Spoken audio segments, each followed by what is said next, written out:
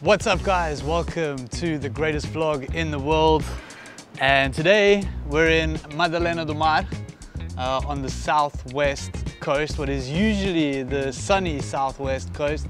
Today it's a little bit overcast. I think it's the only day this week that is overcast, and if you guys watched the last video then you'll know that we got overcast weather up in Pico do Arieiro as well for the sunrise on Monday, and that was the only day that we got overcast weather on that day as well. So I think it's something that's coming back to the vlog, which is every time we're filming it's going to be a little bit overcast, but whatever, we don't mind. So before I get in today's video, I'm super excited first of all, but before we get into that, big disclaimer, I'm not a tax advisor, property advisor, real estate agent, lawyer, none of that stuff. All the information that you're getting in this video is for entertainment purposes only. Of course, being an aspiring tour guide in Madeira, I try to kind of dip my fingers and toes into every little kind of subject that we have to do with Madeira. And it's been a while since we've done a real estate video, but today I'm super excited. I'm gonna show you this awesome house in Arco da Caleta, just 5 or 10 minutes west of us. And I thought we'd take a little break here, have a quick coffee before we get to work. So yeah, stick around. I think this video is gonna be pretty cool.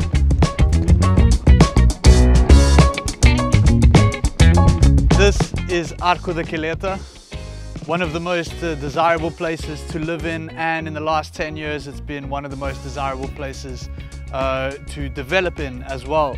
And even as we speak, there's a house being built over here, there's another house being built over there.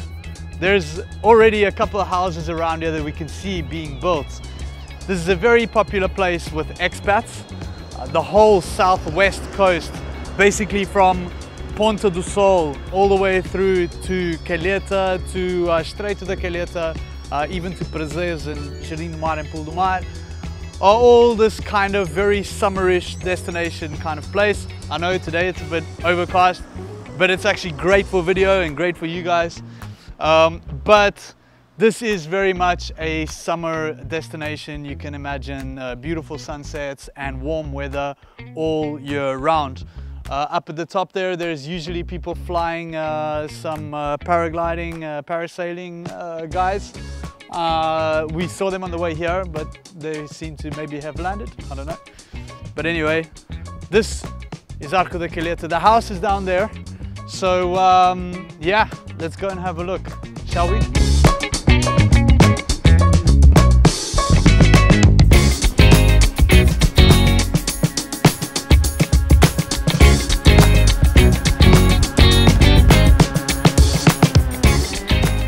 I think we can fit at least 4 Jeeps inside this garage.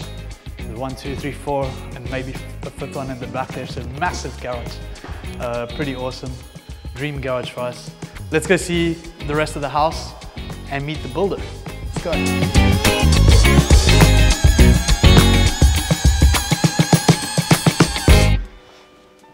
All right. So this over here is our friend Agostinho. Olá. Obrigado.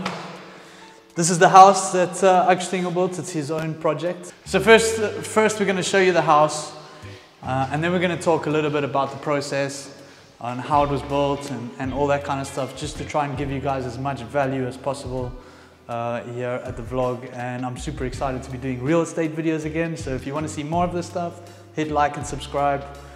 Let's check out the living area. Portanto, a moradia é constituída por cozinha, sala.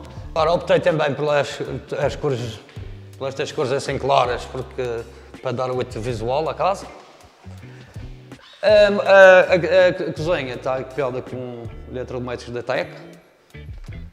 Temos aqui a parte da frigorífica, dos frigoríficos, tudo embutido também para dar outro ar à moradia, claro, à sala, como é a sala open space.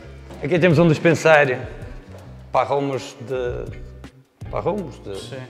cozinha. E aqui temos um pequeno segredo, que é a parte da lavandaria. Ah, ok. Lavandaria foi para manter o desenho da cozinha, para não haver uma divisória aqui da cozinha. Ia ficar aqui uma porta que ia estragar um pedacinho, então optamos por fazer assim para ficar a cozinha toda ao meio.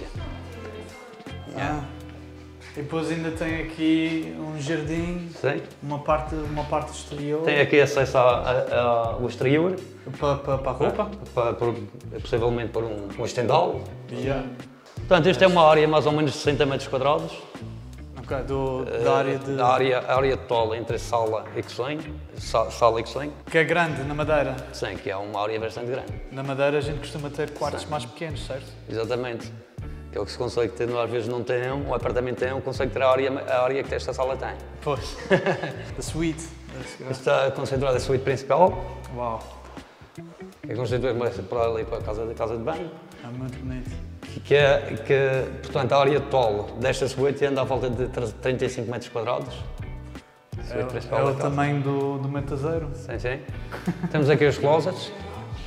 Os espelhos redondos estão na moda, não está? Sim, então, aqueles assim, exatamente, no quase da lei. Estamos a ver muito deste, está bonito. Para dar um ar moderno. Pois, está bonito, está bonito. Portanto, a moradia também está equipada com um ar-condicionado, aqui na suíte principal e na sala, com a expressão central. Acordar assim todos os dias. E depois... É um luxo. Pois é. É um luxo. Depois eu optei por a cabeceira da cama aqui nesta posição. Sim. Que a pessoa está equipada com um estoque para futuramente de stores elétricos.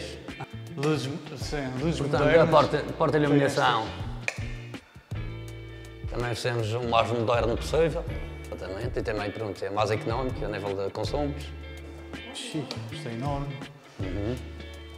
Uau, bonito. Temos aqui mais um quarto. Um quarto de armário.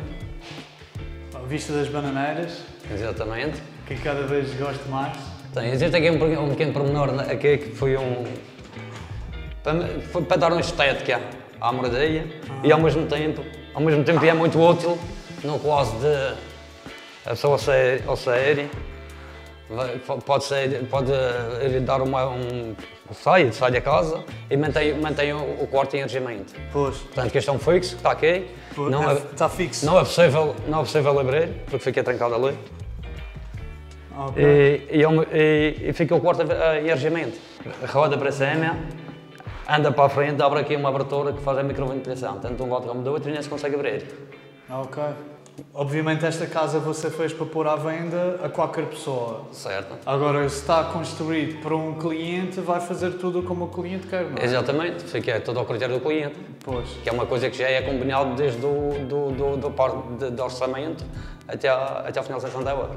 Isto aqui temos aqui mais uma suítezinha, em que tem aqui a casa de banho, de acesso.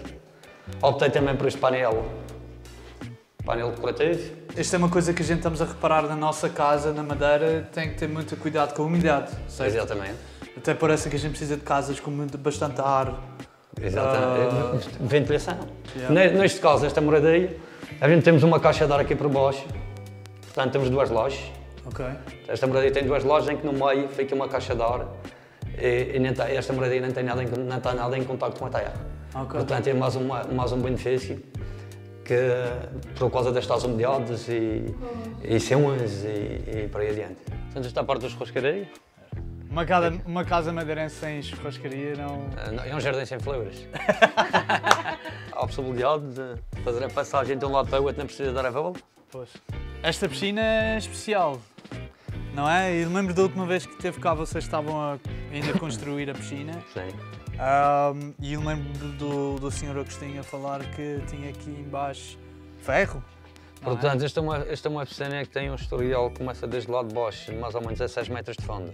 Ok. Com pilhares, vigas em betão armado. Portanto, ela está sobre vigas e pilhares.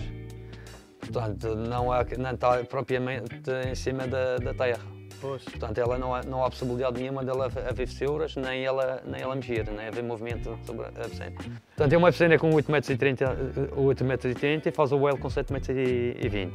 Okay. Por 2,90 de largo. A parte mais larga tem 3 metros, que ela é ligeiramente mais aberta aqui. E aqui tem 2,90 m. É bonitinha? Eu optei pelo verde também para dar pedaço para não dar aquele impacto da parte de jardim. Just so you guys have an idea, this is southwest of the island. This is usually the best weather in Madeira. Over here, usually you have amazing sunsets, not only in the summer but in the winter as well. If you can kind of see the sun's beaming down right there, so it's gonna be, the sunset is right in front of this house, and you're gonna get that from the bedroom, from the master bedroom is gonna get that sunset. You're gonna get it from the outside section, you're gonna get it from the living section. So really an awesome house. But yeah, I wanted to give you guys a little bit of an idea and show you guys a little bit about what this is all about. So I think this is the first time I've seen an olive tree with olives on it. Right, there's a couple over here, there's a couple on the floor, pretty cool. So I wanted to also not only just show you this awesome house, but I also wanted to pick the builder's brain a little bit regarding some, maybe some basic questions. Of course, if you guys have questions, hit them up in the comments and I will try to answer them as best as possible. Maybe in another video with another builder, or of course with somebody in the industry. So this is the kind of stuff that interests me, and I hope it interests you too, because I've already had clients that have been looking for places, and just last week I took a client around showing him my favorite villages in Madeira and places where I would live if I was moving here. This of course being one of the best places, the southwest Arco da Calheta. So I'm going to switch back to Portuguese and we're going to ask some questions here with the builder, and we're going to get some little answers. Agostinho, sempre rápido, esta casa, há quanto tempo demorou a construir esta casa? Portanto, esta moradia teve início nas obras em outubro de 2020, foi finalizada em 1 de agosto. Então menos de um ano. Sim. E isto, como é projeto seu, talvez ainda levou ainda mais carinho, mais cuidado, mais... Exatamente, que normalmente temos essa atenção por ser uma coisa que a gente está a fazer, faz aquilo com gosto. Pois. Então imagina um cliente que quer construir uma casa, a primeira coisa que ele tem que fazer é encontrar o terreno. Tem que conseguir um terreno, tem que encontrar o terreno a seu gosto, falar com o arquiteto, para concretizar o projeto. Sim. E depois licenciamentos e avançar com a obra. Licenciamentos na Câmara? Câmara de 100, exatamente. Cada Câmara aqui Cada freguesia, exatamente, neste caso é a Câmara da Calheta. Portanto, há câmaras que demoram mais tempo, há câmaras que demoram menos tempo. No nosso caso, temos uma câmara que nos facilita bastante. E até se consegue ser um processo rápido. Se tudo correr bem, se for tudo feito seguido e tudo correr bem, dentro de 2 meses praticamente é quase que já se tem um projeto imenso pronto a avançar. Sr. Agostinho, muito obrigado. Ok. A gente vai tomar um café e espero que a casa venha muito rápido. Sim. Alright, let's get out of here. Stick around, I've got 1 or 2 more things to show you. Let's go. So just a little bit that I maybe forgot to mention, there's a lot of stuff happening in Calheta. There's every month, every year, there's new bars, there is new gyms, there is new entertainment happening here. There's a marina, it's very close to Funchal. 30 minutes, 25 minutes you're in Funchal, depending on how fast you're driving. The airport is about 45 minutes away from here, so it's really not that far away. And you're living in the country and you've got great weather, great climate and great everything and great beer. So that being said, if you guys are coming to Madeira and you want to see something like this, you want to learn more about the island, book yourself a private tour with me at hittheroadmadeira.com. We're giving away 21% off all tours booked this year. That means even if you're coming next year, you can still get your 21% discount if you book it this year. Also, like and subscribe to the channel. I'm going to be giving a lot more of these kinds of videos, hopefully, of course, mixed in with a whole lot of Madeira videos, what to see, what to eat, all that kind of stuff. So stick around. And yeah, I think that's it. If you got any questions, hook them up in the comments. Let me know what you think. I'd love to hear from you guys.